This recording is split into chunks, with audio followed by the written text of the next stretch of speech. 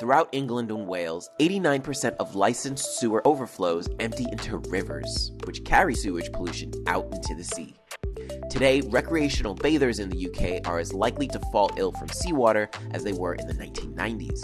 Surfers Against Sewage have developed the Safer Seas Service mobile app to deliver real-time information about coastal water quality in the UK to all surfers, swimmers, beachgoers, and other water users, helping them avoid pollution and the illnesses caused by it. This innovative app helps safeguard public health and allows users to take action to campaign for cleaner seas.